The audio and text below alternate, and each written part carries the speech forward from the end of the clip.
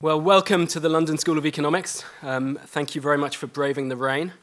My name's Neil Lee. I'm from the Department of Geography and Environment, and I'm also an affiliate of the International Inequalities Institute, who are putting on tonight's lecture. And we're very, very pleased to welcome Professor Danny Dorling from the University of Oxford, where he is Halford Mackinder Professor of Geography. Now, Danny is a leading figure in both geography and, I guess, the study of inequalities more generally. When I started at the LSE, I put together a reading list, and as part of this reading list, I had a lecture on inequality, and I sent it to my head of department, and she said, there's not enough Danny Dorling on this. There were three pieces by Danny Dorling. He has 15,000 Google Scholar citations, which is the sort of indicator academics care about. 15,000 this morning, so it'll be more. And his CV comes in at about 95 pages long of achievement. Just to put this in context, my CV comes in at 4 pages. So that's inequality for you. But Danny's done a sort of wonderful job, I guess, publicizing the issues around inequality and studying them over a number of years. And he has produced a timely and important book, which he will be talking about today, The Equality Effect. And it's a great read. I would recommend you all buy it, and you will be able to at the end of the session when copies will be for sale at the back, and then Danny will be able to sign them. It's a really great read. I'm literally chairing this event so that I get a free copy. It's been absolutely worth it. It's been absolutely worth it. So there's a few sort of little bits of housekeeping. First is that there is a Twitter hashtag, for those of you on Twitter, which is LSE Dorling. So LSE Dorling for the Twitter hashtag. Could you put your phones onto silent? And if you're not going to be sort of tweeting about it, probably just switch your phone off would be the best thing. Danny's going to speak for about 40 minutes, 45 minutes. And then we will have plenty of time for questions. And it would be great to get some really sort of interesting and challenging questions for him. So without any further ado, Danny, thank you very much.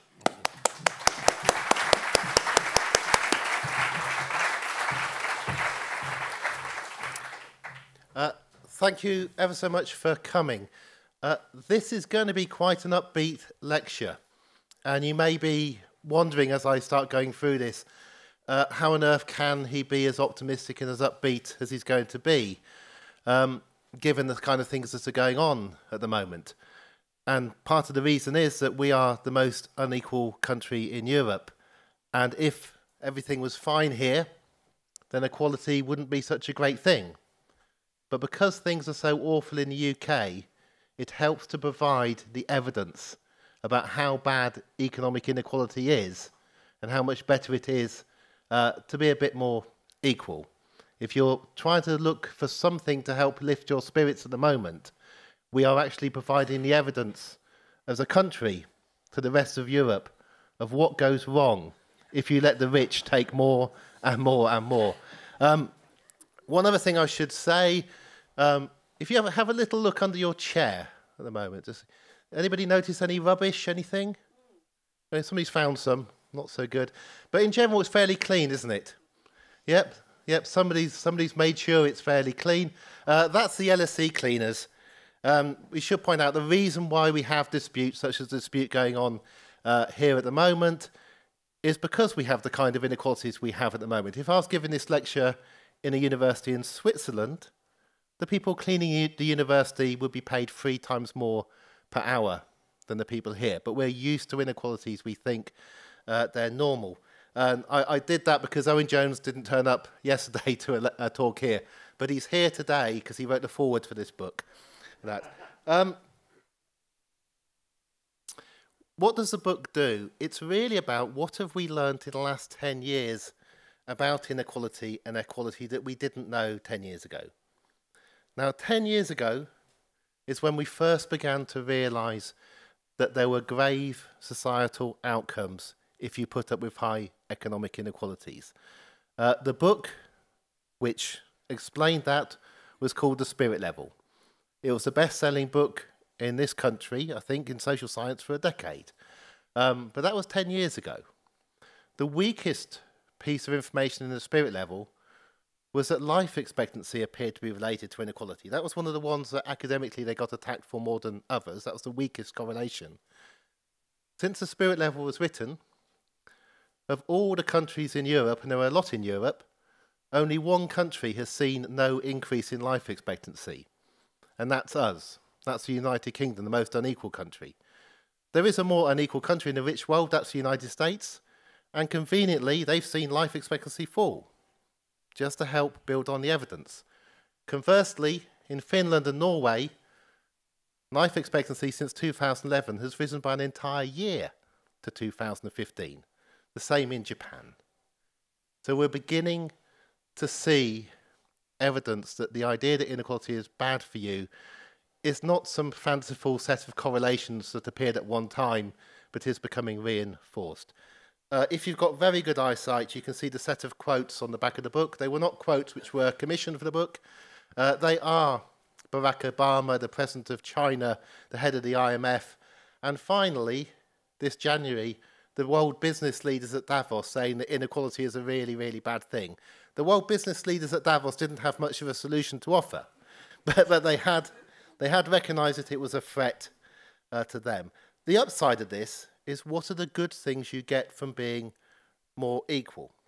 And a more hopeful, more positive way of talking about this is to look at the benefits rather than to always obsess about the negative sides.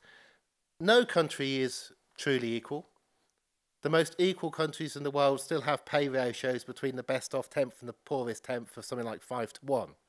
They look a bit like this. This cartoon was drawn by Ella Furness, who's done a series of cartoons for the book. But what happens in a more equal country is that people at the top see people at the bottom as human beings. In an unequal country, you begin to not see them as human beings, because it's very hard to get through the day if you do, because you might begin to worry about how they're being treated, what's happening. We learn in this country, or we've learnt again in this country, how to walk past people on the streets who are begging for small amounts of money. When I was growing up, there was nobody begging for small amounts of money in this country. How do I manage to get through London? I don't look at the people who are begging for money. And that's because of the country I'm now living in. You don't have to concern yourselves with these things in more equal countries. I was doing a talk in a school recently and talking about ending homelessness. And one of the children in the school said, well, you can never end homelessness. It'll always be there. And I realised that he'd grown up in a country where there had always been homeless people on the streets. So you need hope. You need to realise that things can be different. I've got a few of these far too complicated graphs, but they're simply to back up the statement I'm going to make. This is something else that we didn't know 10 years ago, because it wasn't the case 10 years ago. One reason that we've become so interested in equality is that it reached particular heights in particular countries. Without the evidence of the last 30 years, we couldn't have known that inequality was as harmful as we now know it is. And if all the countries of the rich world had become similarly unequal, we wouldn't have known either. The only reason we know is that we have a natural experiment where some countries, and you can see the ones with the short bars, are much more equal, and other countries, which in the richest part of the world is always the USA, UK and Israel, are the most unequal. And in this case, you've got Latin American countries as well. According to the OECD, who calculated Gini, coefficient of inequality, majority of OECD countries recently have seen inequalities fall. Very narrow majority, but it's majority. Harder to prove, that's easy to prove. Harder to prove is, I think, we have seen an incredible change in moral sentiment in recent years. When we now see somebody paying money for a number plate that says rich one for their car, we pity them. Majority of us pity them. We're not impressed. It's not something that you would think, haven't they done well? That was not the case in 1995, 96 and 97. Back then, the press would have stories about bankers working not far from here, celebrating a particular deal by buying a bottle of champagne for £10,000. You no longer hear any of those kind of stories. The kind of stories you hear now, which you dismiss quite quickly, are that the new Commissioner of the Metropolitan Police is going in on a salary 40,000 less than her predecessor. And you just think, well, of course she is. That's sensible. You don't think that's quite an incredible thing to have occurred. We are not impressed by people becoming very rich anymore.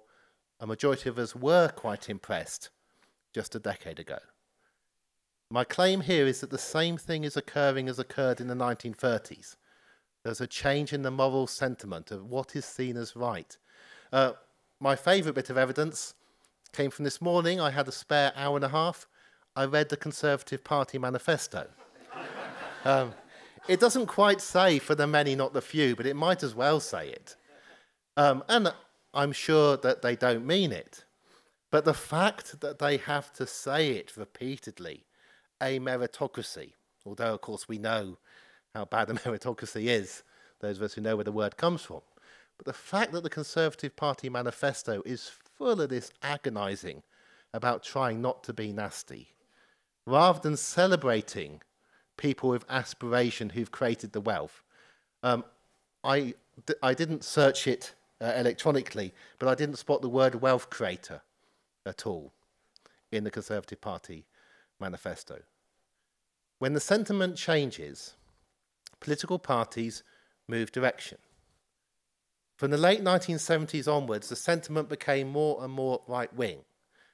Our political parties every year took a step to the right, all of them. The Conservative Party ended up so far to the right, it could no longer be a member of the Conservative Parties of Europe. It had to join a weird alliance with some Polish Law and Justice Party of strange extremists. Our Labour Party moved so far to the right that it didn't look like any social democratic party in the rest of Europe. The Liberals moved to the right. All that's happened since the crash is that Labour have taken a couple of steps, not that many.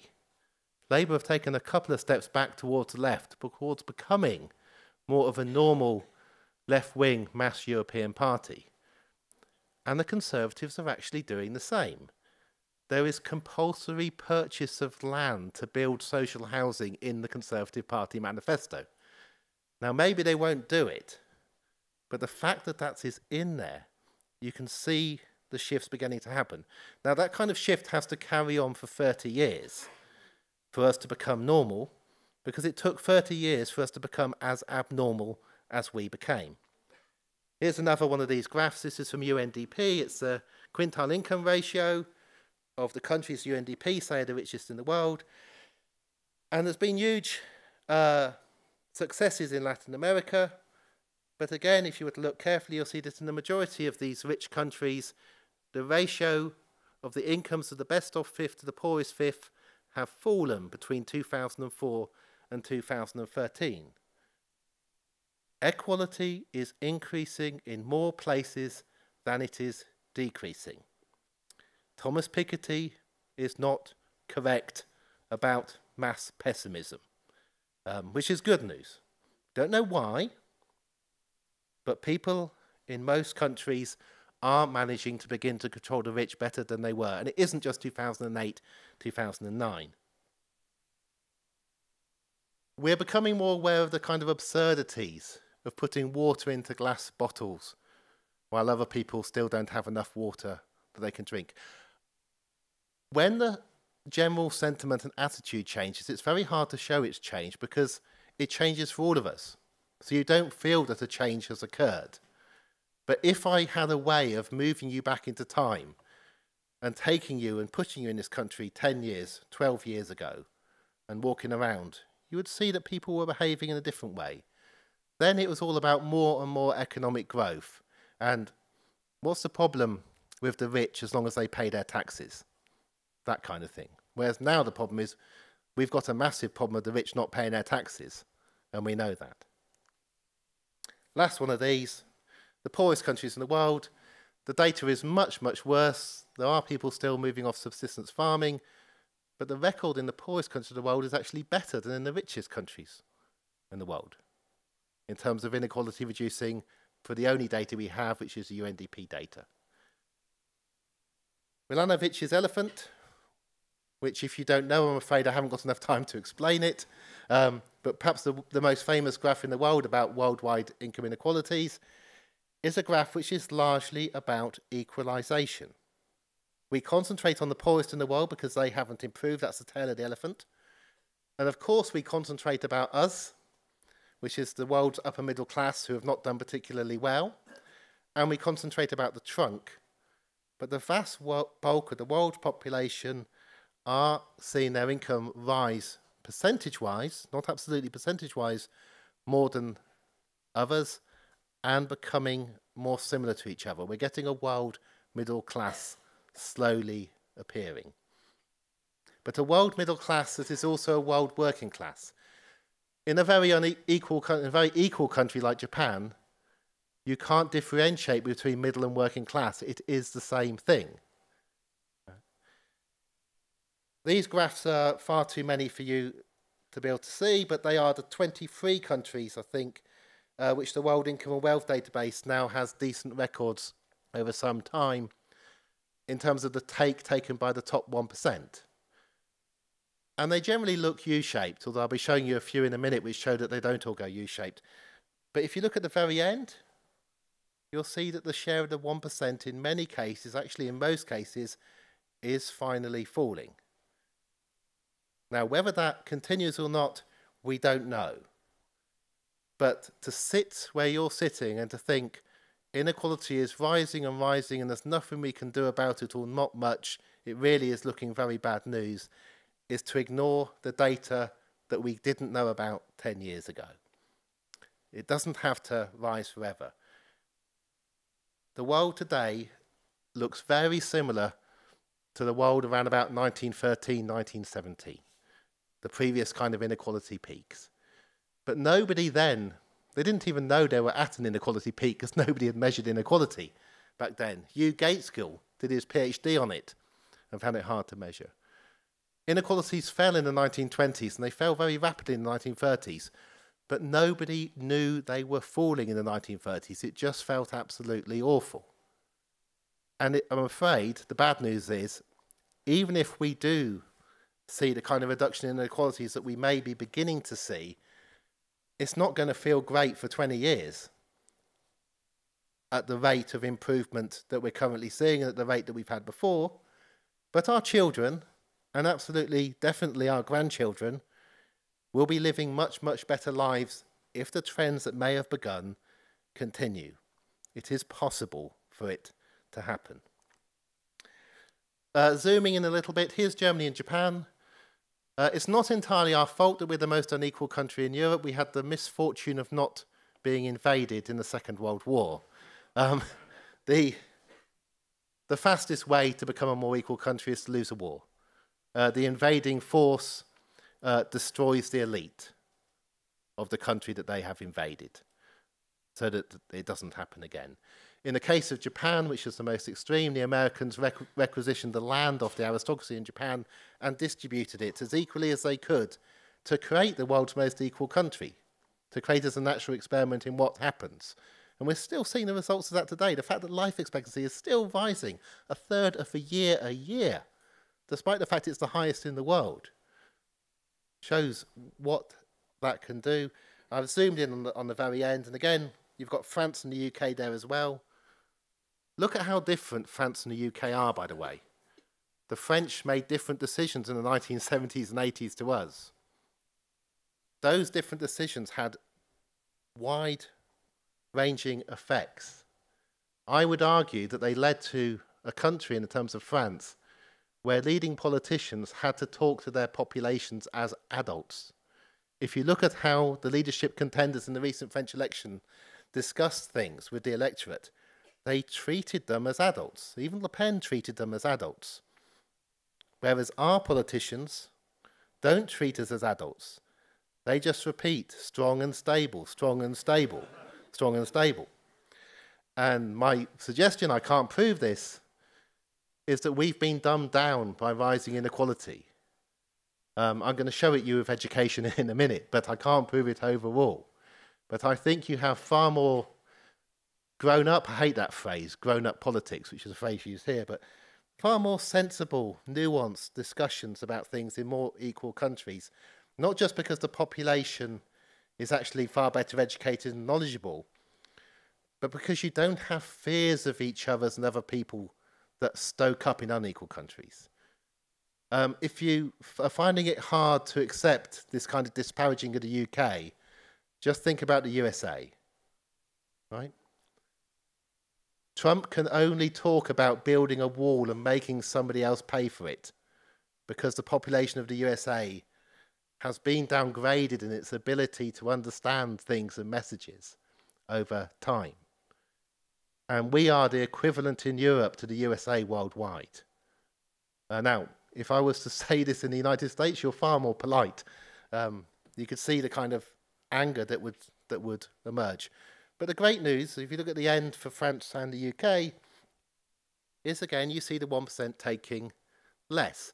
The UK has had the biggest drop in the take of the 1% of any of these countries. But nobody has celebrated this. And the reason we haven't celebrated it is that we've got a little suspicion, more than a suspicion, that what actually happened around about 2010, 2011, is that when Gordon Brown put the top rate of tax up to 50% for a very short amount of time, lots of people in the 1% created companies. And we know they created companies because there was a massive increase in companies. Companies with no employees. Companies which would then pay tax at a far lower rate. It just became marginally worthwhile if you're on an income of 170 or 180 or 190,000 pounds to do this. And we've had a culture since 2010, 11 of higher tax avoidance by people at the top. So we can't be sure that's a good thing. But the fact that they feel the need to hide their income is a good thing. And of course, it's entirely possible to tax people and avoid avoidance. It really is not that hard to have a tax system that works. You just have to look to more equal countries to see how to do it. The country which does it best is Sweden, where if your neighbour gets a new car, and you're a little bit suspicious of your neighbour, you can look up their tax record to see how much tax they've paid. You can look up anybody's tax record, right? That helps reduce tax avoidance. Our tax system in this country is just a gift to people who want to avoid tax. It is ridiculously easy. And that's even just the legal side of setting up your dodgy company, let alone of forgetting to mention something on your self-declared taxation form. I'm guessing you know that social mobility is high in countries which are more equal because there's much less at stake. We have numerous social mobility commissions now, and the Conservative Manifesto is all about how to increase social mobility. You can't do it without increasing equality, right? For lots of reasons, because people care about their children. But we can go into that in questions because I want to get through these in time. We do have a rising sense of unfairness.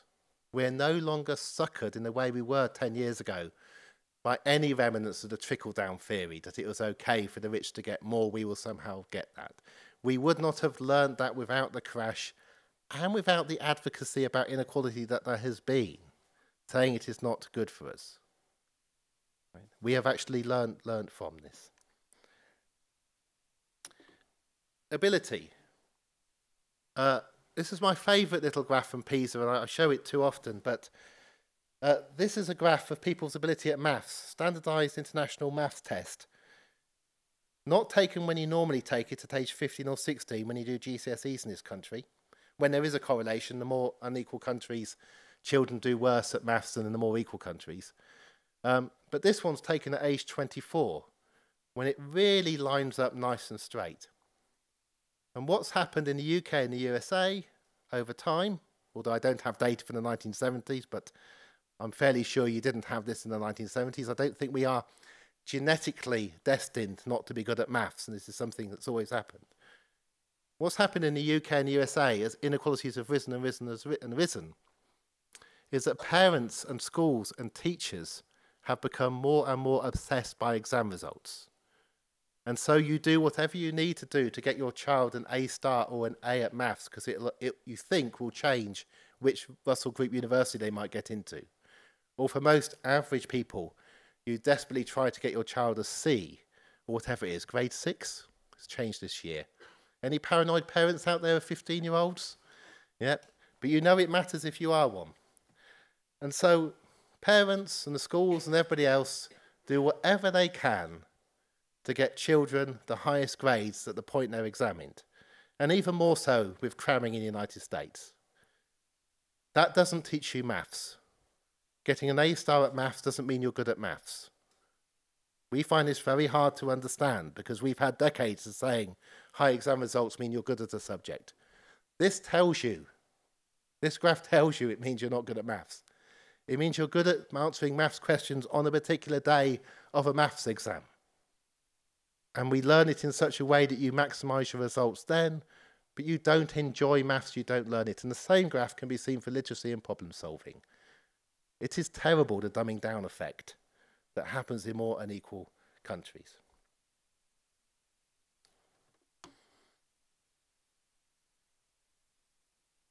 These things are a series of correlations, and I'm going to show you some more dodgy, is probably the correct technical word, dodgy ones in a minute. They're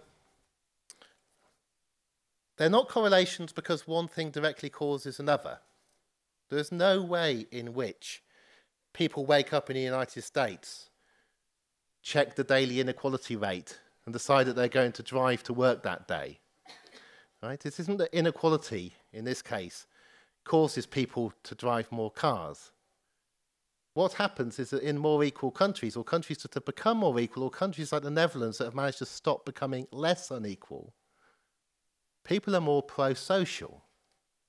They believe in the state more, they believe in active collectively more, and in the Netherlands, they design their transport systems and their housing systems so it's possible for 50% of the population to walk and cycle to work, whereas in the United States, it's only 3%.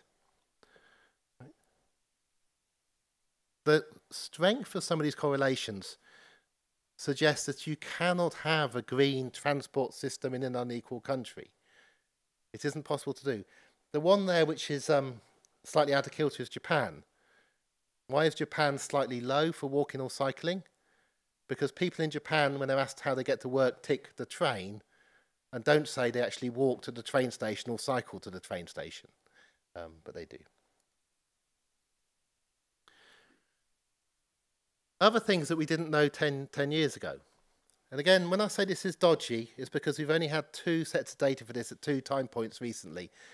And they change a bit too fast to suggest that all the data is that good on meat eating in this case. But in more unequal countries, people eat more meat.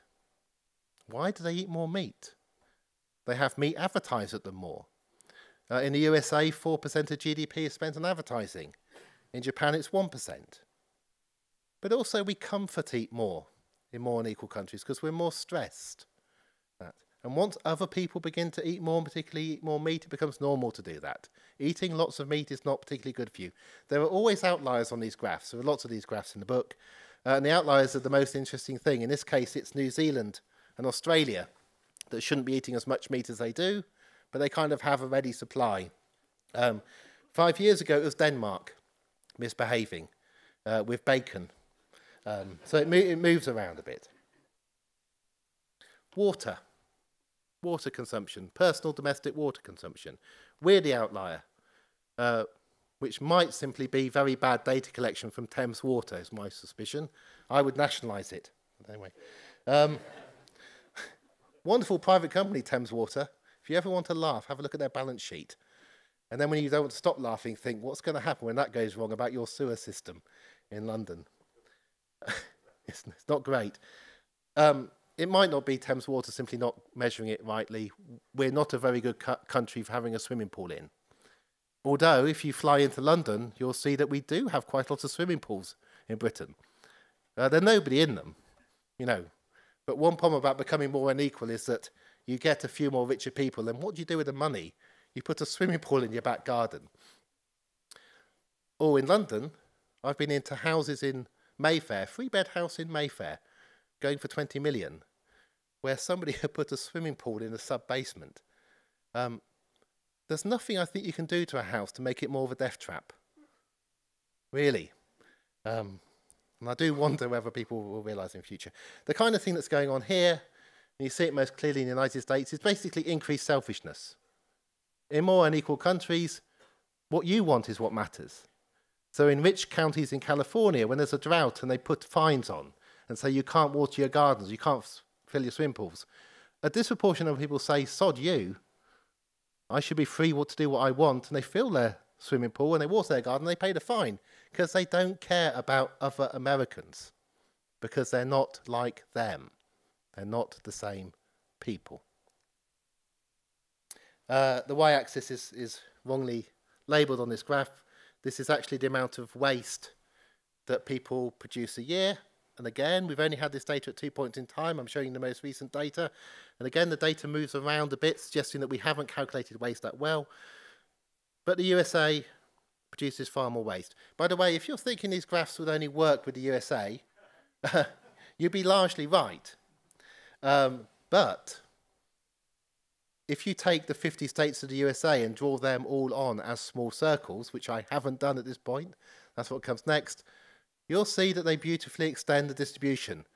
And you have 70 circles, and it's even stronger then. But this helps us look at the outliers. And the outliers in this case are Denmark and Switzerland. And my guess about Denmark and Switzerland is that they've actually got better at measuring waste because they're more concerned and greener. And this is why, this is the boring academic side of this. Right? And this is why it's only very recently we've begun to see these things. Why does waste matter? Because it's a direct measure of consumption. Everything you buy, apart from jewellery and food, will go into your waste bins within a short amount of time. In more unequal countries, people can be convinced that they need to buy and throw away more. In more equal countries, people are more sensible, more clever. They're not poorer. They could buy more if they need, but you don't need to keep on buying as much. It's far harder to dupe people in more equal countries, to go shopping, to buy clothes that they'll only wear 3 times. It's far easier in an unequal country to do that, and also you have much higher status anxiety in unequal countries, so you worry about what you're wearing, you worry about what's in your house, you worry about the size of your TV and is it big enough. The poor in the United States have very large TVs for a reason. People in more equitable countries have TVs of the kind of size that it makes sense to look at a TV because they don't have to worry about who they are and how other people might see them as much. Less than 10 minutes to go, you're shuffling around. It's not just aggregation of the more rich people you have, the worse things are. The poor consume more and behave worse in more unequal countries, but the rich are truly awful. And this is data from Piketty and colleagues and done with Oxfam on the carbon footprint of the top 10% and then the top 1%. It's unbelievably high. If you want to stop the planet burning up, you reduce inequality. You reduce inequality, and the 1%, there's always a 1%, remember. So I'm being slightly condescending, but in a more equal country, you wouldn't have to explain there's always a 1%. There's always a 1%. The question is how the 1% behave. The 1% in Germany travel by train. The 1% in the United States, or at least the top half of them, will much prefer to travel by plane, preferably their own private plane. Right? That's the fastest way to pollute. I think it has wider and worse effects. I think Germany took in 1 million people from Syria, not just because the 13-year-old girl made Angela Merkel cry, but because it is easier in a more equal country to see that you treat other people, refugees, better. And I think the reason why we've taken so few children is related to our degree of inequality. It makes it easier for us not to be compassionate. I can't prove that, but I got the horrible feeling it's true. I haven't got it here, but I can show you that far-right voting is wonderfully correlated with inequality. The more inequality in a country, the higher the voting for the far right. There are 2 exceptions, and they're not that big. Germany votes slightly less far right than it ought to, for very obvious historical reasons. And France votes a little bit more far right than it should do, but not that much. This correlation only works, though, if you define voting for Donald Trump last year as voting for a far-right party. But if you look at the statements Donald Trump made, then I think you can say in effect, that was voting for a far-right party. And the more unequitable a state in the United States, the higher the vote for Trump. You can see why I don't do lectures in the United States, by the way. There are many other claims made in the books. They're not always completely safe, but there are correlations with fertility. People have more children in more unequal countries. They need an extra child for security. It doesn't work in Latin America, but elsewhere it works. The United States has the most children per adult in the rich world. It is the least safe place. Fertility falls in places like Japan. You can bolster it in Sweden with pro-natal policies and so on up to 1.8. But in general, and again this matters worldwide, if you would rather live in a world, or you'd rather your grandchildren lived in a world with 9 or 10 billion people and the population falling, rather than 11, 12 or 13 billion people, then you want the world to keep on heading towards greater equality, which it has just begun to start to do. The other things that create more children are disasters, wars, pestilence, famine. You want to avoid those, but you want to avoid the general insecurity that comes from inequality. People feel safer having smaller families when they live in a society that look after them, not in a society that says you look after yourself. And if you happen to get dementia, well, that's down to you, which was today's news. Imagine living in a country that said that we will look after you no matter what happens to you. Then do you need an extra son or daughter just in case? These are the kind of things, it might be subconscious, but when you begin to look at the patterns across, you see that people are having more children where there is greater precarity. We become acclimatized to hardship. This graph, the orange line, is showing the incredible rise in people becoming homeless because their assured short-hold tenancy is simply ended by their landlord. And we don't see that as a great social evil, not yet. But that is now the main reason why you're getting increased homelessness in Britain. A landlord simply wants to get a better paying set of tenants in. And people allow others to dominate themselves more under great inequality. People are much more likely to say that democracy isn't necessarily a good thing in more unequal countries. The highest rate of people saying that democracy is vital is in Scandinavia. The lowest rate is in the United States. Strong and stable leader. Right? Under inequality, that's what you want. Right? The great leader knows best. In a more equal country, the idea that a single individual matters that much, of course it's stupid. But in an unequal country, you need something to cling on to. No matter how farcical it is that that one individual is such a wonderful person, or that another individual leading a political party might be such a liability that everything would fall apart if they were the leader, and not, in fact, that your political parties are run by a collection of people, which is what happened in this country in the past. 1960s Labour governments set of cabinet ministers who were all able, not one strong leader who mattered so much. It's only great inequality that has led us to concentrate on individuals in this way. It affects us. This is the worst thing about us. It changes our own behaviour. It makes us narcissistic, right? Because that becomes common. It becomes okay to say, look at me, I'm great. It makes some of us overwork. It makes us do too much because you've got to kind of show off. It is not good. It is not necessarily good for those who achieve much and for the rich.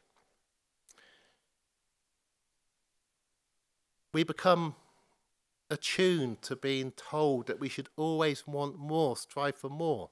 Why have you only got 2 cars? Surely you want 3 cars.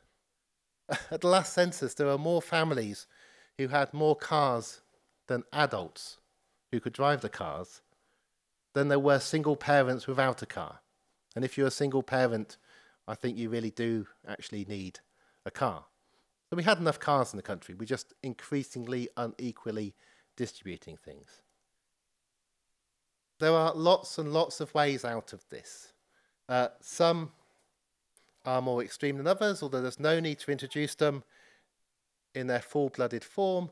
This is a little graph of one of the basic income schemes that's been suggested. I think we've now got something like 24 experiments on basic income going around the world at the moment.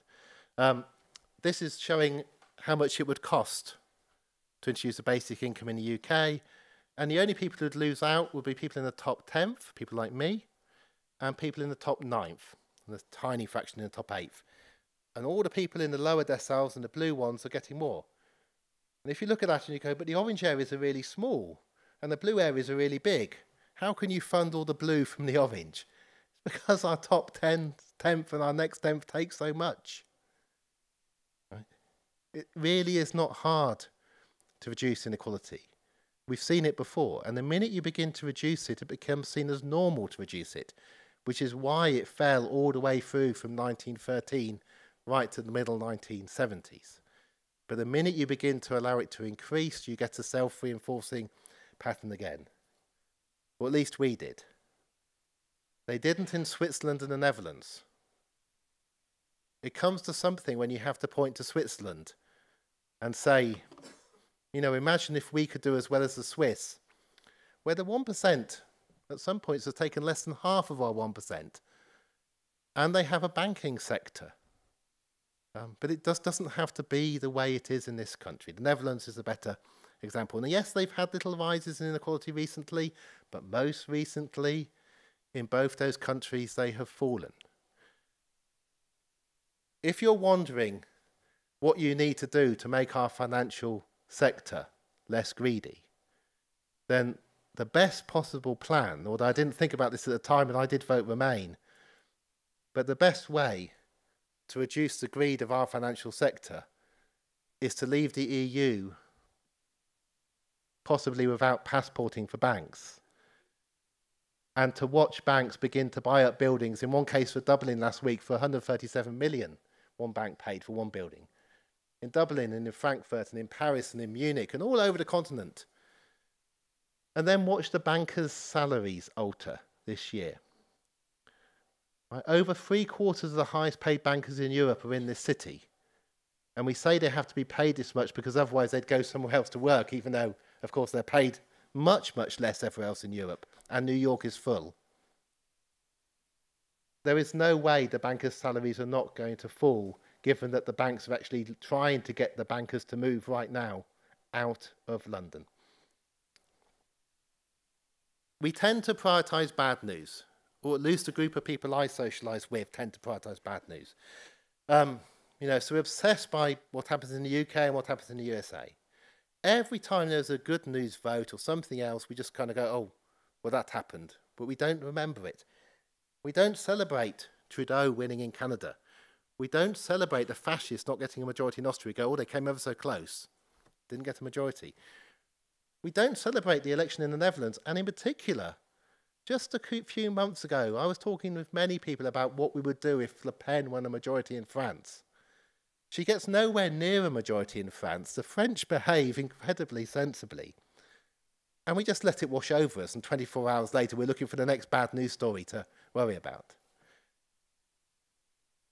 The far right in recent years has seen almost as many falls as rises. There are large European countries with no far right party, but we don't look for the optimistic side of things, which is perhaps understandable given where we are and what's happening here. But you know, somebody had to be the most unequal country in Europe, although it really ought to be a small European country by chance. It shouldn't have been a large one, but anyway, it's us. When I was young, the great worry wasn't inequality, not least because we were the second most equal country to Sweden in Europe. The worry was that we were going to be annihilated from nuclear war. That's the decline in intercontinental ballistic missiles. That's what happens if women camp outside fences at Green and Common. I think that was how. You have to convince enough people in power that there's madness in this. Not everybody. There are still people in power who say they would happily kill hundreds of thousands of people. But quietly, the bulk of us know that that is psychopathic. And I should have carried that graph on because it's carried on falling. There were always good news stories. Sunday Times Rich List was a wonderful good news story. But if you bought the Sunday Times magazine, you wouldn't have read it, and if you looked at any of the reporting on Sunday Times, you wouldn't have seen it. The wealth of the richest 1,000 families in this country, or the 1,000 who are now the richest, because loads of them have dropped out in last year, rose by 82 billion in last year, or by 14%. So the rich are getting richer and richer and richer. But this is in pounds. A 14% rise in your wealth in pounds, if you're one of the richest families in the UK, means in real terms you're not as well off as you were last year, because the pound has fallen.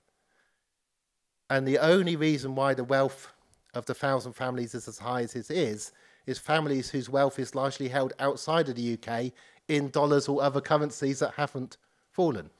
There are lots of stories I put into the book about the rich. Not the 8 richest people in the world, they are still a problem. But many falls in income in the rich. My favourite is a news story last year. The average CEO of a top American company last year saw their salary fall by $1 million in 1 year. The average worker in the USA saw their salary increase by $900 a year. And those two things equal out. $1 million less for the CEO, another $900 for the average worker. Nobody reported that as a good news story. I was ecstatic because I'm a weird nerd. This is the first time in my life that there has been a fall in this ratio.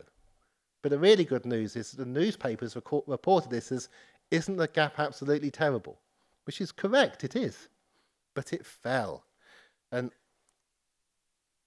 I do worry that we can be overly pessimistic. And it is understandable to be pessimistic. It was understandable when I was a child to think nuclear war was going to come, and it could have come. There are many, many bad things that could happen, but in general, almost all of them don't happen. And this one is so solvable. This one is so much easier than climate change. This is my last slide, so please think of a question for me. The alternative to the way we are currently living is incredibly attractive. The alternative is not absolute equality. That doesn't exist anywhere. If you want to know what kind of inequality I'm in favour of a maximum 8-to-1 ratio. I can justify that for a few people. But you can argue about 21. As it is, we have 300-to-1 ratios. The curved ladder that Ella's drawn there shows you the kind of country that we're living in. And it's a country where life is absolutely awful at the bottom. It really is worse than it was a decade, 2 decades, 3 decades ago. It's worse for the people on the streets. It's worse for the people who are going to food banks that we didn't have. But it's also worse in the middle, where young people are looking at debts of £58,000 to £108,000 just to go to university. And it's also worse higher up, where somebody clinging on at the top is looking down and thinking, if I get less, I will have to join them. My children will have to take out a student loan. 8% of students have free university education. Their parents pay their fees. If you want to know what's wrong with student loans allow the rich to pay as little as they can for university education because they can be lowly taxed, and they simply pay the tuition fees for their students. But people high up in income in an unequal country have an absolute fear of going down. That fear is so high that unlike anywhere else in Europe, they will pay £35,000 a year to send their child to a boarding school. And that boarding school will force A's with the normal A stars, only the stupid ones get A's. Will force those out of boys at the age of 15. And then it will force A star, A's out of them at A level.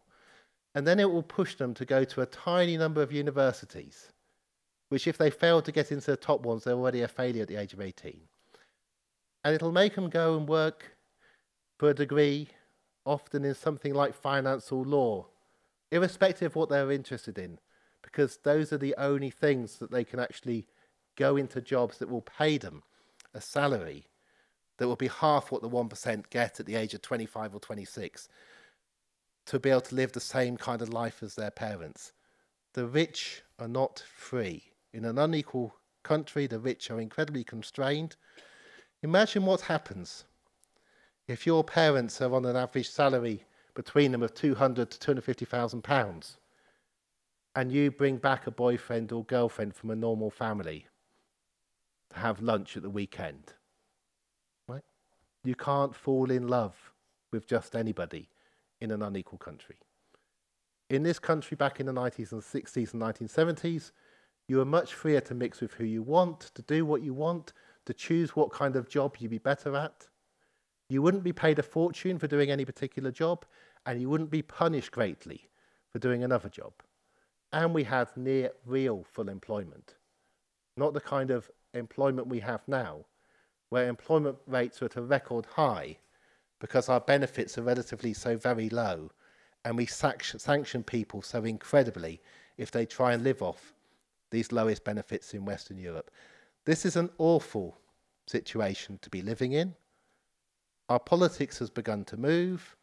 It is moving slowly but steadily. The election is just a blip on these particular graphs. The good news is that the manifestos are moving to the left of where the manifestos were before. The good news is that our highest paid people are not going to be able to get those incomes in just a few years because we're not going to get Empire 2.0. We're not going to become the richest country in the world, which George Osborne promised us by the year 2030. We are not some special genetic set of people destined to rule. And so it's all going to be okay with Brexit. But how did we ever get the idea that we were this special? How did Boris Johnson come to think it? Not Boris's fault. He grew up in a very unequal country in which he was told that some people, some cornflakes, are specially gifted and will rise to the top. Things go terribly, terribly badly wrong when inequality rises. Things become much, much, much better as equality rises. Thank you very much.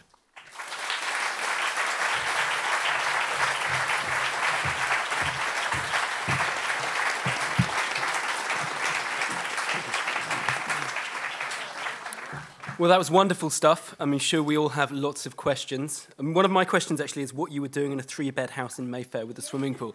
But I think it might be sort of indiscreet to ask you that right now. So maybe I'll save that till afterwards. So we have people with microphones, I think, who can answer questions. So if we start off, should we start off with the gentleman with glasses?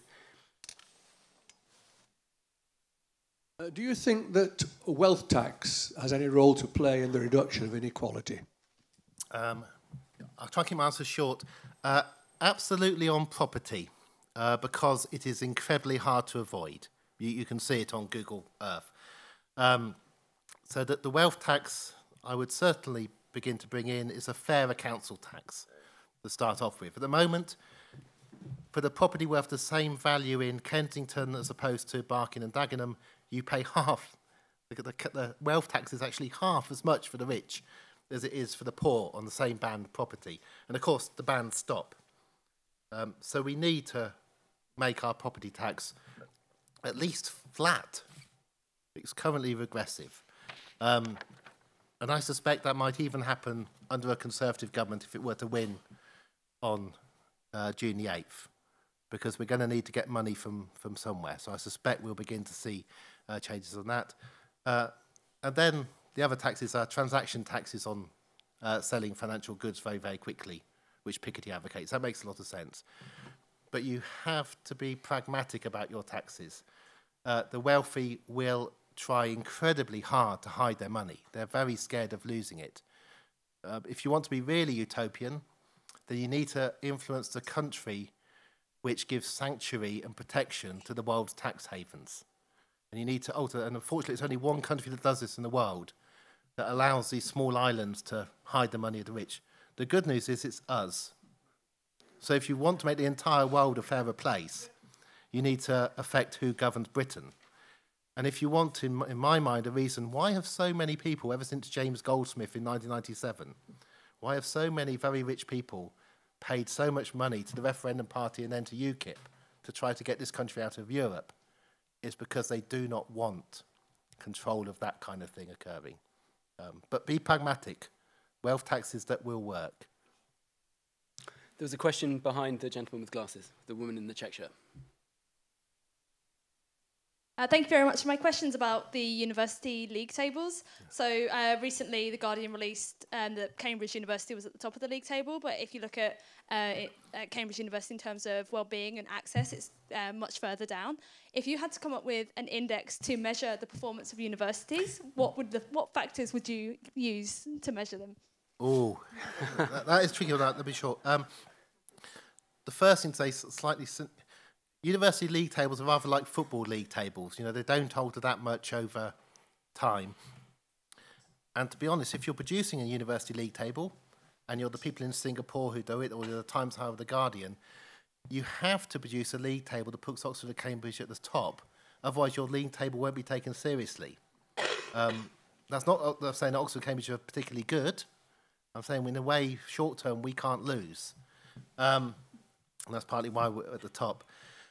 I would like to move to what's normal in the rest of this continent and Scotland, what is much more normal in the United States, what is more normal in Japan, apart from the University of Tokyo and Kyoto, and no league tables for university. You simply have a very good, decent local university for every city. This is, you know, hippie dreaming. In the rest of the rich world, this is normality. And a good university in your city is one in which local children go to. And if you teach in it, you are teaching your and your friends' children. And that would alter your attitude to the kind of teaching you're doing. Whereas my worry about the way we do things in Britain, about moving people around so much, is that I haven't felt so guilty about the fact we're charging £9,000 to students in the various universities I've worked in, because they're not my children, they're not the children of people I know, because we have a system of dislocated education at the university level. And we can only have that because of the strange country that we have become. It's very odd that we think that this is good and normal. But I'm stuttering on this because you can imagine a heresy in my own university. Where the ethos is that we exist to take the very cleverest children from everywhere. Now, how can that ethos exist? It can only exist if you think that human beings vary dramatically in their ability and potential. And there are a small number of golden children out there who, if you capture them and bring them in and educate them, then one day they will stand for election next to a stone with 5 pledges carved on it and embarrass themselves. Or one day they will decide it's a good idea to have a referendum and turn out to be the worst prime minister since the war. It's a ridiculous ethos that we live under in this country, but it is understandable because of where we have found ourselves to be. But a good university for every city that local children can choose to go to. Still some freedom to move away, but the idea that you should seek to position yourself exactly on a league and be with your peers with their potential in some kind of brave new world where you're going to be sorted alpha, beta, gamma. You know, we'd learnt when Aldous Huxley wrote that book that that was a bad idea. We'd become a much better country by the 60s and 70s. We had pride in different universities. And it was as inequality rose again that we began to believe in university league tables more and more and more. This country, a few years ago, had 30 universities, which on their first page of their website claimed to be a top 10 university in the UK. If you look at the university websites of most European mainland universities, there is none of the embarrassing advertising that you see at the front of our university web pages. Wonderful. More questions. If we go with the woman in the front row, and then I'll start moving back. Thank you very much for a stimulating presentation. I'm going to talk as a woman now. I'm always worried when people talk about statistics of fertility, and I would prefer you to talk about statistics of birth rate. In Japan, for example, they were quite late in allowing women to have oral contraceptives, so that influenced the birth rate. Now they have it. And that, I believe, has been part of the reason for the reduced birth rate, and part of the reason is that women have to work and people need 2 jobs in a family. So how can we encourage the term birth rate, not fertility? Yep, you're completely right. Whether I manage it, to change my language is hard, because I was partly brought up in demography where we're stuck with this word. But you're right, because it's a silly word to use for what I'm actually talking about. There are other reasons in Japan. Japan has had much less of a stigma about abortion for much longer than we had. If you want to look at the opposites of Japan, you look at the USA. And the USA currently has rising infant mortality and the highest infant mortality rate in the rich world. Recently, the biggest rise in infant mortality and a doubling of the rise in maternal mortality, mums dying in childbirth, was in Texas. And in Texas, about 2 years ago, the state government took away funding for 3/4 of maternity advice in hospitals, just before this rise in deaths of mums occurred. And the rise was much bigger amongst black women and white women in Texas. When they were confronted with this, the state authorities said, it's all very complicated, we need a lot of time to study it to see whether these things are related. And that kind of behaviour can occur in an unequal country like the United States, particularly in Texas, a particularly unequal state, where rather than being shamed by the fact that the infant mortality rate has risen and the maternal mortality rate, and it's very obvious why it's risen, and this is connected with the pro-choice lobby and the anti-choice lobby and trying not to let women have any advice about maternity. And the reason I'm going on about it is the second country to the United States which behaved in this way is us. When it became obvious that mortality rates in elderly people in Britain had stopped improving, and even to the point now where of every country in Europe, we're the only one who've had no increase in life expectancy and a decrease for older people. And the only reason our life expectancy, by the way, isn't decreasing is that we've had an influx of young, healthy people from Europe, right? And that's going to go. When this became obvious in the United Kingdom, the authorities' responses was first, it's influenza and flu, which it wasn't, and it certainly wasn't when it carried on for 3 years. And then next, oh, it's all very complicated. And it might be complicated. You know, it's a mixture of very large cuts with the NHS, a social security system and a social service system for elderly people that's the right mess, and things like pensioner poverty not having fallen since 2010. But it isn't so complicated. I'm sorry, I'm making no pretense at sort of picking people in the order in which they put their hands up. It's entirely random. But if we go with the gentleman in the blue shirt and then the lady with the glasses afterwards. Thank you for the talk. What are the chances that at this point in the game in the UK, this reduction in inequality that we've had in recent years is the 1% gaming it, seeing that it is sensible to show some reduction and then let it go down a bit and then hold it so it won't continue to go down?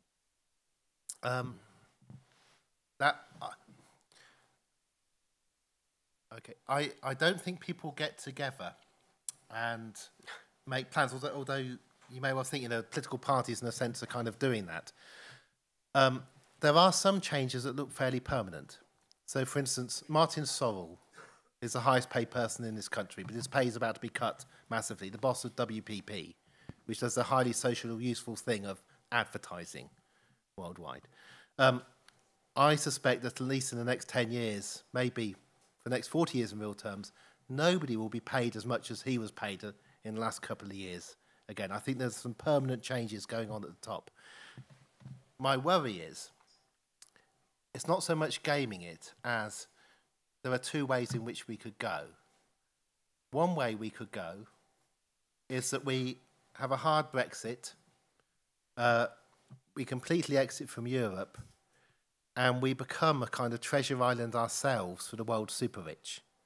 This is terrible news for Guernsey and Jersey and the Isle of Man, because they only exist economically because you're not allowed to do here what you're allowed to do there. But imagine if you're allowed to do what you're allowed to do there, here, and we become a play place for the world's billionaires, lowest taxed economy in the world, then you will see a ballooning of inequalities in this country.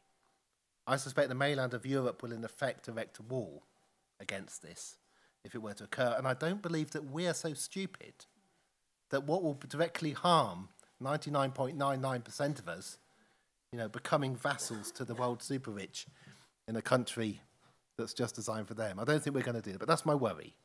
That's the gaming worry. The other alternative is that it was very expensive allowing the best off 1% to take, at its peak, 15% of all income.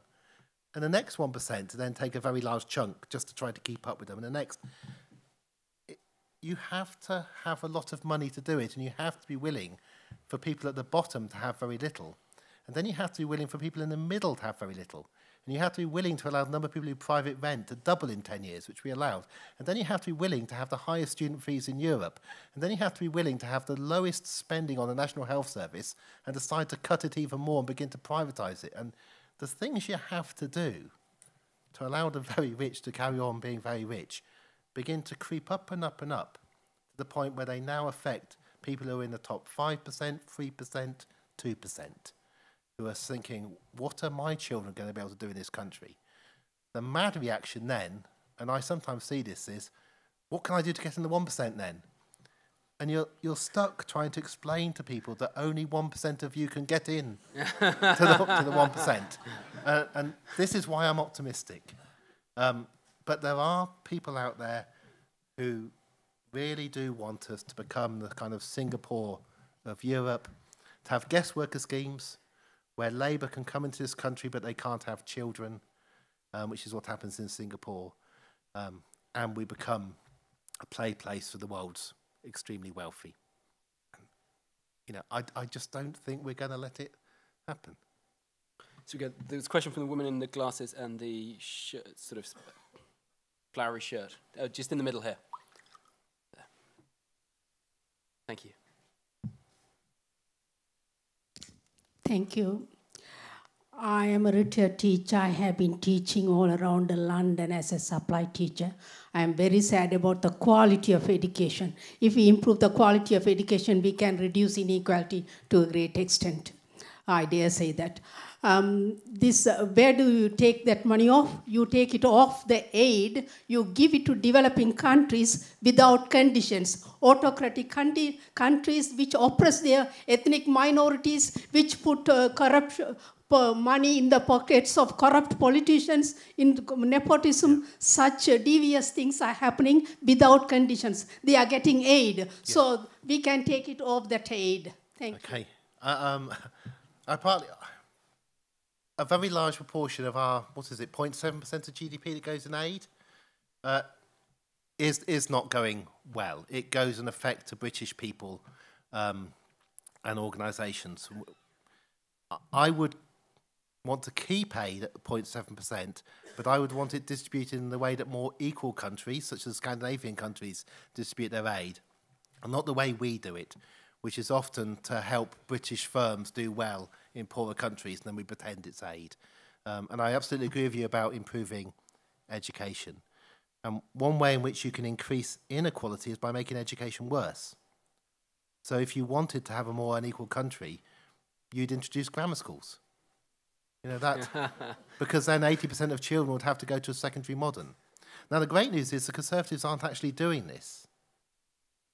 They're introducing a tiny number of grammar schools with a very small budget because they know it's popular in an enumerate country where people can be told that, don't worry, their children will pass. But even the Conservatives are not thinking of a full return to grammar schools. It's not in their plans or their budgets because they're not that stupid. Can you imagine rolling it out county by county? This is going to be the grammar school. This is the date of the 11+. Can you imagine if you wanted to create a political revolution in Britain, what would actually occur if you did that? But there are people with mindsets who want most people to be less well educated because then they can control them. That's why each secondary school in Britain is going to have 6 teachers less within a year. Because people in charge at the moment think that those children in most schools are not worthy of a better education. And that's a sad fact of how we live. In a normal European country, the vast, vast majority of children go to state schools of one kind or another. You go to school with other children like you. You get to see other people as children. You're not segregated, in many cases, from shortly after birth from the rest of the population. And finally meet them when you turn up at university at 18. What a strange way to behave. They don't have private schools in the rest of this continent in any substantial number. We've become used to it. What is it, 20% in London? Segregation by parents' income? You can't get rid of it immediately, but seeing it as a good thing is a tragedy. And it's a tragedy also for the children who go, not just for the children who don't. But in an unequal country, you can say, oh, but it's a very good education. What, an education where the schools are worried about forcing the highest exam results out of you, because the best exam results they can get for their pupils allows them to charge higher fees of next year's parents. And you're cannon fodder to go through that. And what do you get when you finish your private school education? You get to go to St. Russell's Group University as children who've gone to a state school get to go to. Except you're just a little bit less confident because somebody helped you all the way get those grades. Then you turn up at university, and in most universities, nobody knows who you are. And somebody's paid for you to have that push into life. Right? This is the sadness of inequality. It is bad for the rich as well as the poor. Don't envy people with lots of money. Don't envy those who can send their children to boarding schools. Don't envy people who go and get out at Canary Wharf tube station every morning and wear those suits and go into those buildings.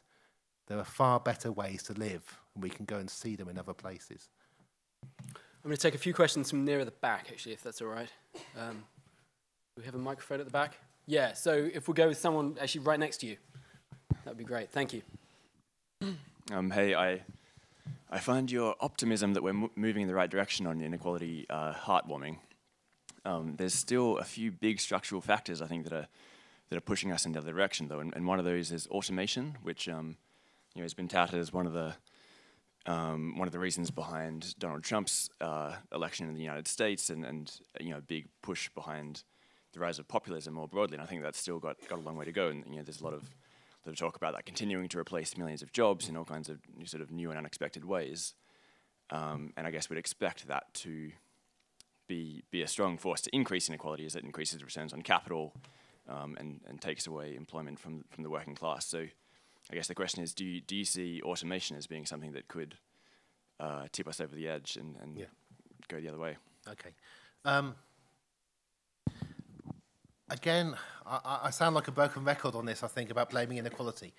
I grew up in a town in which 40,000 men used to cycle every day to a car plant to work on very loud manual lines to make cars for British Leyland. I still live in that town now, and there are 3,000 people, still mostly men. The car plant produces more cars than ever. It's automated. It's a wonderful thing that those 37,000 men are no longer doing that horrible job that were doing because it's been automated. There are 1,200 robots making most of the cars. Half of the people who are employed there are fixing the robots, and the other half are from Eastern Europe largely, and they're working on the last manual line. This doesn't have to make Oxford a more unequal city. It just makes it a city in which a job you really wouldn't want to do isn't having to be done in a way it was done before. Over what happens in future with this automation, the 1,200 robots in the Cowley plant in Oxford are all built so that they can each fit within a container lorry, so that you can move the BMW plant if you want to move the BMW plant. That automation could easily move out of Oxford and move somewhere to a more equal country in Europe. but that country won't become more unequal because of the automation. They will simply have well-paid jobs for people looking after the robots there, rather than in the city that I live in.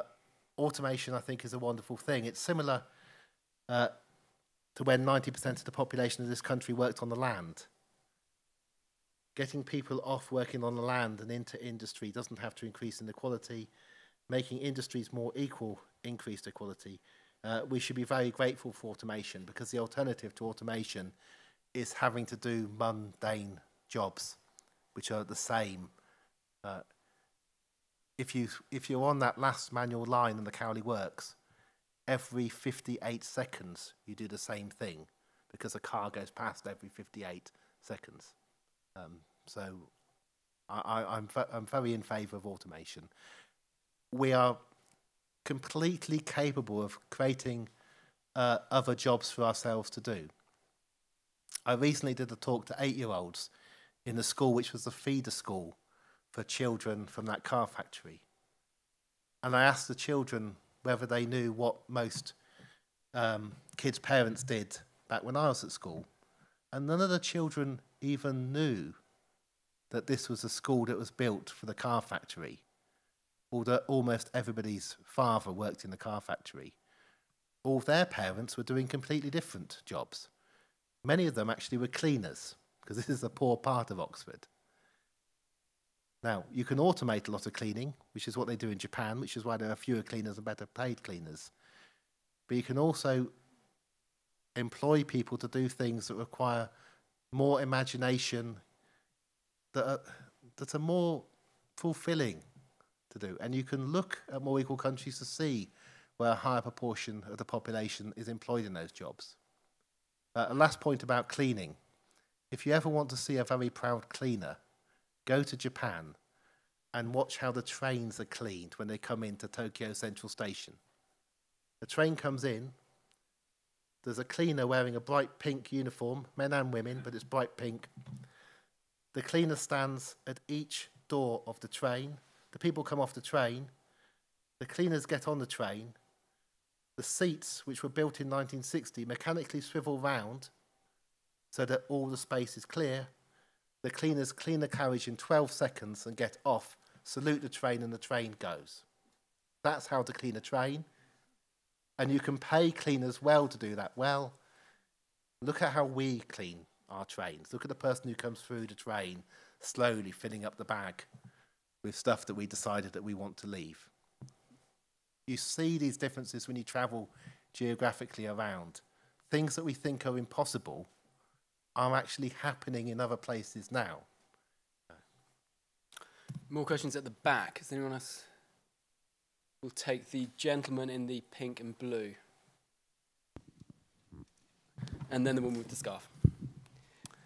You said quite a lot about the motivation and behaviour of the rich, which I guess is not a surprise to us really, but the behaviour of the poor and middle classes is a surprise, in that it seems the poorer you are, the more you vote to be poorer.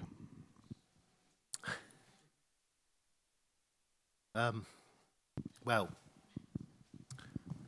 you can tell I like my graphs, and I've got another graph that I'd love to show you at this point. For the richest 19 countries in the world and every of the 50 American states, I've drawn a graph where I have inequality along the bottom and I have turnout at the last election along the y-axis. And it's a wonderful correlation. It's slightly mucked up by Singapore, where you get fined if you don't vote, and Australia. But other than Singapore and Australia, the more equal a country, the more people vote. In an unequal country like Britain, the majority of the poor simply don't vote. In Brexit, the majority of the poor did not vote. The majority of Leave voters were actually middle class, but a higher proportion of people who did vote were Leave voters. So that's the key, that's the most important thing, is the poor don't bother to vote in an unequal country. The second thing then is, in a more equal country, the poor are much less poor. They're very different people. And the middle class and the rich are very different people. And that alters the behaviour as well. The other thing you get, of course, is in unequal countries, people with money by newspapers and by TV stations and target groups of people who matter. And in unequal countries, we also have really weird voting systems. More equal countries, apart from Japan, there's always exceptions, but in general, more equal countries have PR, have multiple parties, have a choice. You can really vote for the person you believe in. Imagine that. It's called democracy. Imagine being in a country where there were 8 or 9 political parties, and it didn't matter where you lived in the country. There'd be no need for tactical voting. You actually voted according to your belief. Now, in the United Kingdom, we really have 2 political parties, 2.5, maybe 3. And for most of you, your vote doesn't matter because you don't live in a seat that's going to change. And in the United States, which is more unequal economically, they've only got 2 political parties. And even when one wins 3 million votes more than the other one, they have a special kind of democracy. You know, you couldn't make this up, really, could you? I don't know. Yeah? You've got to point. Show me a country in the affluent world with a high degree of economic equality where things are going badly wrong.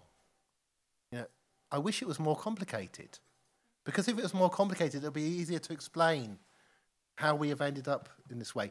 And in a way, it used to be more complicated. In the 1970s and early 80s, when we were more similar, you could have made an argument that said, let the rich get richer, it will benefit all the rest of us, we'll get economic growth and it will allow us to fund an NHS that way. You could have plausibly made that argument in the 70s and 80s. But having tried it and done it, we can now see it doesn't work. So why on earth do we believe people when they tell us again, let the rich get richer and that'll all be okay for you? How long is it going to take? And one reason why people begin to vote in very, very unpredictable ways and move their votes all over is because they've had enough. One reason we got the Brexit vote is that people had 2 choices. They had a choice between business as usual or something completely different. And the majority had had enough of what was going on and wanted something completely different. The reason why Jeremy Corbyn became leader of the Labour Party is people wanted something completely different. And we don't know what's going to happen on June the 8th, but we should be aware that people are far more willing than they were before to vote and behave in different ways to how they've done before. We'll take a question from the lady with the Could you tell us more about the impact of gender inequality? It's my weakest point. I think I've probably got other weak ones I don't know, of course. But where I've done the least work is on gender inequality. There are suggestions that in more equal countries, Scandinavia in particular, you get a higher proportion of electoral representatives who are women rather than men. You get far fairer laws, and you get the kind of behaviour where men don't just have paternity leave. If I worked in a university in Norway and I didn't take my paternity leave and look after my baby, and I came into work, my colleagues wouldn't speak to me, right? That kind of ethos changes. However, when you look at domestic violence and violence to women, you don't find what you would expect, which is a nice, neat relationship of the more unequal the country, the worse it is to be a woman in. And what we don't know is whether Scandinavian women are far more likely to report being harassed than women in more unequal countries. So it's a really interesting area to look into. The most common form of harassment, 80% of these cases for domestic violence, is hair pulling. And women in Scandinavia, the minute somebody pulls your hair, you have been assaulted.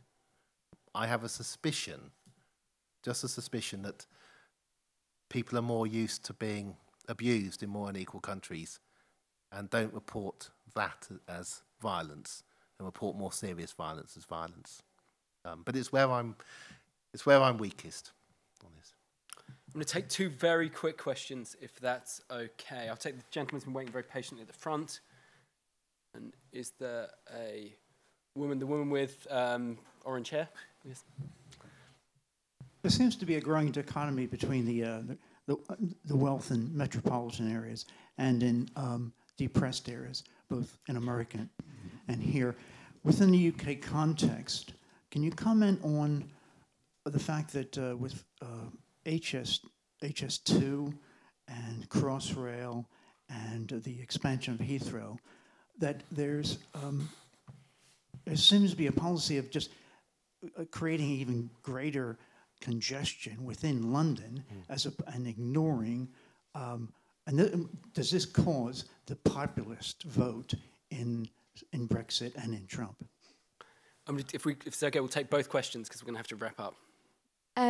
This is a question about the countries that the more equal countries, I guess.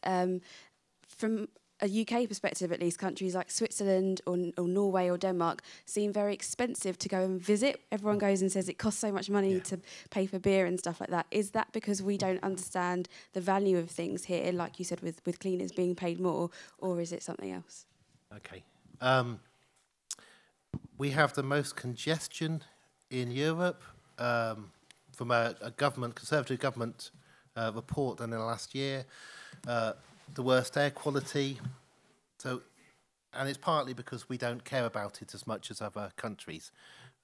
Paris is investing in 200 kilometres of underground line and 60 stations, partly to accommodate all the bankers they're about to get. But they're doing that. And we have a very London-dominated way of thinking now, much more than we used to have. We were much less London-dominated when we were more equal in the 60s and 70s. Now we think it all has to be about London, hence Heathrow, hence Crossrail, allowing things into London, and HS2. And I think that's a symptom of these things. I mean, in fact, we're even worse than the United States with deaths from air pollution. You know, you are perfect guinea pigs. You might think that the air is being filtered in this room, but the air that you've been breathing in this room and the air you'll breathe when you go out in a few minutes' time is the dirtiest air, I think, in any rich country in the world. And the government tried to cover it up, and thankfully the courts have made and released it. The WHO produced a report today saying it's the worst air. The expense. Yeah, people always comment on the expense. And again, this is an area I'd love to look at. I've got two answers and I'll stop. Almost anecdotal answers. You can get different ways of behaving. I had dinner with a friend and our combined children in Switzerland a few years ago. And this dinner just consisted of some melted cheese and a few other things. But during this dinner, the chef came out and shook all our hands. And the waiter was all smiley and everybody else was incredibly happy. And I thought, what a wonderful country. Everybody, you know, even the person washing up the dishes came and said hello. And then we got the bill. And of course they like their jobs. And I suspect it was, you know, very special cheese, and it was a great thing. My friend is a very well-paid top clinical professor in Switzerland. He only goes and eats out once a month. You value eating out. That's one message. But the other message, you don't have to go the Swiss way. You can eat out the way they still eat out in Greece, where it is normal to eat out and not necessarily to cook for yourself, because you can cook food more efficiently in a restaurant than in a kitchen at home, as long as you're seeing your customers more like your friends and fellow citizens and not people to make a profit out of. And then the cost of the food, particularly after the crisis in Greece, the cost of eating out in Greece actually plummeted. So you can have a country in which it's cheap to eat out, but you have to see other people like yourselves and you're not just trying to make a profit. Or you can have fancy, high-faluted dining, but you can only have it infrequently. What you cannot have is what we have in London, the kind of eating out we have in London, and have an equal society at the same time, and have happy people in the kitchens, washing up, working as waiters and waitresses and so on. That isn't possible. But we have lots of choices if we head towards the more equal route. It isn't one way, it's not uniformity, but you're not going to be able to live the life of Riley if you're in the top 10% of society in a more equal country. Part of the reason of greater equality is that you can't treat other people as disposable in a more equal place. You actually have to consider what they do. And when they change your sheets in a hotel, when they feed you, when they look after your children, you have to treat them as you would like them to treat you.